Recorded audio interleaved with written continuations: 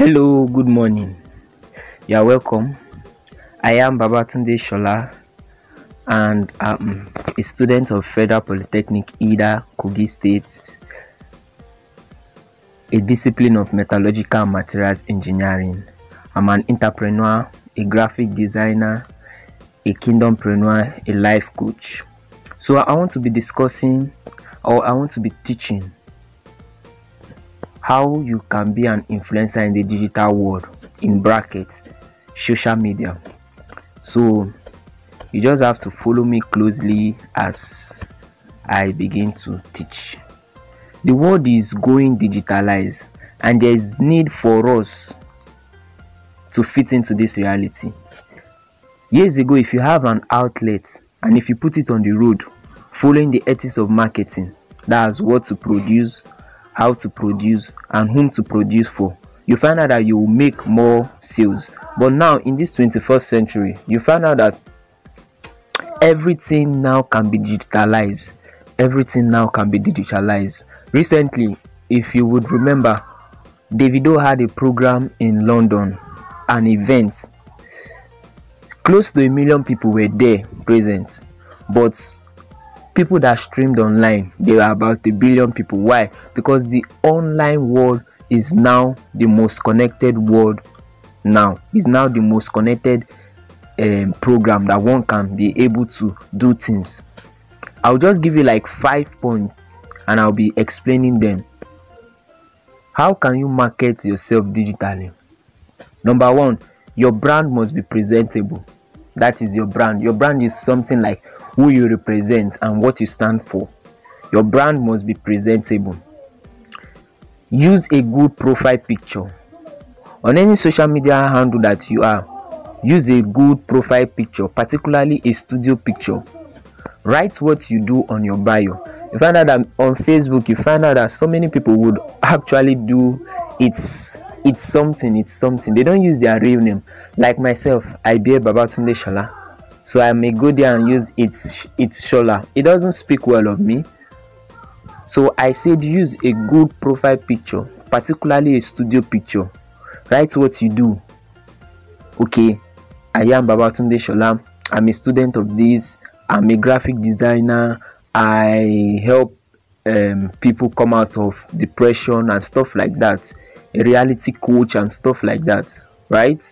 So the next point is be determined that you are ready to make money out of the online world. Everything is possible both on the online world. They have social media influencers that are making a huge lot out of the online world. The thing is that you should just know your niche. When you know your niche, okay, I'm already saying my third point. So let's just go to my third point. Find your niche and build on it. This, you must ensure that you know your safest atmosphere, convenient posture of which you can be showing up on the social media space. You should know your conducive atmosphere of which you can be showing up on the social media space. Maybe storytelling, you can be good in storytelling, diary keeping, helping people come out of depression. You know how you can post so many things on social media. It takes time for you to build a very large network, but you must know your niche. When you know your niche, followed by consistency, be consistent on your niche. Lend your voice on your niche. Going to my fourth point, be disciplined to be showing up every day. When I say showing up every day, I do not necessarily mean Monday to Friday. It still boils down to know your niche. Maybe in a whole week you can show up on the social media for 3 days, whereby you can come and lend your voice. And consistently doing that, you find out that you will start dragging people to your space. So let me just explain this. Many of us, our brand are not presentable at all. If you come on our social media space, we see how poor we structure who we are, what we do, and all of those things. Like I said earlier, many of us, our brand are not presentable. One of the ethics of marketing on the online space is actually maximizing your profile to attract valuable based customer. Like I said, you must have a good profile picture, particularly a studio picture. Also tell us who you are and what you do, and why we must patronize you. Okay, you must tell us who you are, what you do, and why we must patronize you, because a lot of things are still going wrong on this online space. People are using it to scam people. It is not enough reason to tell me who you are and what you do. Give me criteria why I must patronize you. I need to see example. I need to see live testimony from your customers and all of those things. Number 2, like my other point, you must be determined that you are ready to make money out of the online world. I have a coach, Mr. Niyi Amuda. He's a value-oriented personality. Recently on the platform, he would always tell us, don't do free design. Like I said, the next point, be determined that you want to make money out of this online space. So he will tell us, we his mentees and people that he's bringing up, don't do free design. You make sure you collect money from your people who want to do design from you. Let me just read what I have here. You must be determined that you are ready to make money out of the online world. Our coach, Mr. Niyi Amuda, is a value-oriented personality. Recently on the platform, he would always tell us, don't do free design. Yes, it is true that when you start out, at least you must do free things. But when time is going, make sure that you collect money from your customers. It is not every time that you do free design.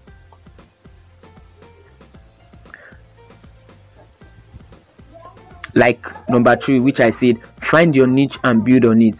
So what then is a niche? A niche is a position particularly well situated for a person who occupies it. A niche is a position particularly well situated to the person who occupies it. Like myself, I'm good at storytelling and I'm a good writer. I write to catch the audience feelings. I write to build on their feelings and their emotions. So when you find your niche, you will be able to know that you can be able to lend your voice on that particular space. Now I'll be digressing a little bit from the graphic design world. I want to tell you a story. It's about a LinkedIn app. I'm on LinkedIn also. I'll be telling you my social media handle that I am in. So after this podcast, you just have to follow me on these various platforms. Okay, let me tell you a story. I got to know about LinkedIn from my school, from this organization, Enactors, Federal Polytechnic, Idah Kogi State. So I was a member of Enactors before I graduated recently.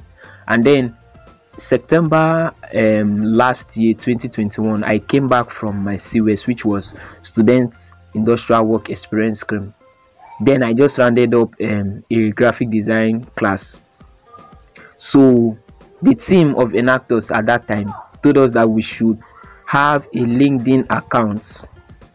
We should have a LinkedIn account. So I got my LinkedIn account. I joined LinkedIn. So I do not understand what was happening there. I was posting different things.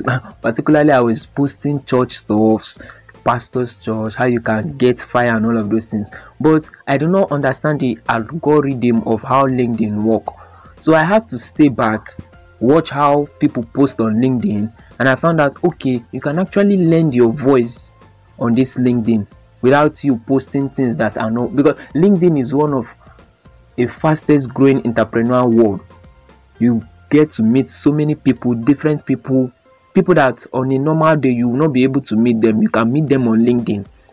So that was how I got to know LinkedIn. I was start lending my voice and stuff like that. I even had to post a copy and paste a write-up of someone who was telling his life story. And when I did that, before the day runs out, I had so many people following me, my connection and my followers. Let me tell you a story also about my mentor there. You should know Emmanuel Nduka. He's a student of Federal University of Technology, Owerri. So at this time, Emmanuel knew his niche. He would always come there, post. Particularly, he was keeping a diary. So for everything that happened in a day, he's going to keep his diary there. He's going to say, okay, today I did this, I did that. And he was always talking about this entrepreneur and a wealthy man, Sir Tony Emelu, the chairman of UBA Bank and Herald Company. So he was talking about the man. He would tag the man in the post, appreciate the man, say he would want to be like the man one day. So the man got to know him, and the man told him, okay, you'll be my mentee. So now he's actually a mentee of the chairman of UBA company. That's actually a good news. It's a good news. So let's move to the point 4. Be disciplined to show up every day on the social media space. When I say every day, like I've said, it is not particularly you must show up the 7 days during the week. Choose the safest niche. You can take 3 days out of the 7 days. You can take 2 days out of the 7 days. But make sure you are disciplined in showing up on the social media space. Make sure you are disciplined. Lastly, sell yourself not because of the likes and comments you will get when you put up a content. A lot of people, when they post something or when they put up something on the social media space, every now and then they'll be coming to check if people are actually engaging their comments, engaging their stuff, but they find out that it's not actually like that, and they feel bad. Before you have a drum of water, you must start from its lowest states. So people are actually recognizing you. People are seeing what you are doing. Don't give up. Keep it up. Keep it up. Showing up every day. Be consistent. Lend your voice and do it smartly. Always play along with people's emotion. Always play along with your things must be catchy. Your write-up must be catchy. So when people will see, who is this young man? Who is this young lady? They'll go first view your profile picture. And when your profile picture is showing it's young K, it's young this, it's Kelly Black and all of those things, they'll say, I thought this is coming from a well-responsible person, but this is not it. His profile picture, her profile picture does not speak well of him. So you should show up not because of the likes and comments or not because of the money you will make, but because the impact you want to make on people. It is the impact you want to make on people. In fact, when you make a post, shut your eyes to the likes and comments. It will do you help to stay consistently. It will do you help to stay consistently. So let me be giving you some of my quotes. Everyone has a problem, but there are just few problem solvers. Strive to be a problem solver in the capacity you lead. This is another of my posts. You will find it very funny, and it's true. Are you surprised to see yourself having deep voice when you wake? Sleep again and you will see yourself having gray hair. So are you surprised when you wake, you see yourself having deep voice? Of course, it happens to everyone. So when you wake up from sleep, you find out that your voice will take time before it's going to normalize. So sleep again, you find out that you are having gray hair. So in general, in clearer terms, utilize your time. Time waits for no man. You are young, yes, you can be an influencer. Utilize your time. So this is another quote coming from Nelson Mandela of blessed memory. I learned that courage is not the absence of fear, but the triumph over it. So you have courage. It's not because there is no fear in you. Of course, everyone has a measure of fear in him or her, but it is the triumph over it. So what you do to overcome that fear is the courage. The risks you take to do something is the courage. So when I would want to join that graphic design class, it was 5,000 and I was not having money, but I wanted to join. Who would I ask of money? So I remember I asked I talked to my coach. He was like, he wants me to join this class, but I told him, coach, I don't have money. He said I should look for any way to join the class. So I said, who am I going to ask now? I don't want to borrow money from someone, but I had to take the risk because I know that in the nearest future, when I've learned this graphic design, it's going to pay me. So now I'm actually a graphic designer and I've learned it. So you see that take both steps to see that you are actually doing things. Take both steps to know that you are actually doing things. So I would also be saying, lending your voice on the social media space, it's not actually easy. It's not actually easy. So let me give you a testimony. On my LinkedIn, it's barely 6 months on LinkedIn, but I have 1,000 followers and still counting. So what did I do? I studied the algorithm of LinkedIn. I know when to post. I know how to come there. I know how to do my things there. It just takes determination. It takes determination. So I was determined to be an influencer. And also, you must have what you want in your heart. So I'll be bringing the Bible here because I'm a believer and I'm a Christian. Remember the time in the Tower of Babel? The people were about to build a tower which height is supposed to reach heaven. And when God looked down from heaven, he said, if I don't do, I'm paraphrasing now, he said, if I don't do anything, these people will achieve what they want to do. So there's power in your mind. You must picture what you want to be in your mind. So lately, when I was doing this social media stuff, I would always say, I know I can be an influencer one day. I know I can be an influencer. Recently, I got to meet a leader, a top leader, a branch manager of a company. And we got discussing. He told me that, oh, he likes how I post. He likes this. He likes this. He just talk. So as I was about leaving, he said, okay, we should take a photo together. Having taken that photo together, he told me that, okay, I should use the photo to make a post about him and his company. So why do you think he does that? He have gone through my profile picture, he have gone through my writings, and he have seen that I'm actually an influencer there. So he have seen I'm actually an influencer. So that was why he did that. He did that because he knows that I'll be able to make his company sell. Because when a lot of people are viewing my content and see his company, will say, okay, sorry about that, if this is coming from this influencer Babatunde Shola, so I think it's genuine, so we have to engage this company, we have to engage this young man and stuff like that. So like I was saying, you must picture what you want to have in your heart. When you picture what you want to have on your heart, you find out that you will take steps to become what you want to become. So you see also, let me say this, the largest gathering that happened in the world was in a church setting. That was in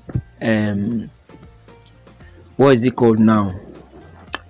Oh, help me, Holy Spirit. So what is it called now? All right, when I know his name, I'm going to talk about it. So the largest gathering of people, it was in a church garden, and the program was organized by Pastor Benny Hinn. So the first day we had 3 million people seated. The second day had 3 million people. So in the space of 2 days, a total number of 6 million people present in a program. But now technology has helped us. Technology has done more good than harm. It is true that many of the teenagers are using technology in a wrong way, but you can actually utilize this technological advancements in a good way. So now you find out that most times churches would use the advantage of social media, would use the advantage of technology. Right from Lagos, you can actually publicize to the whole of the world.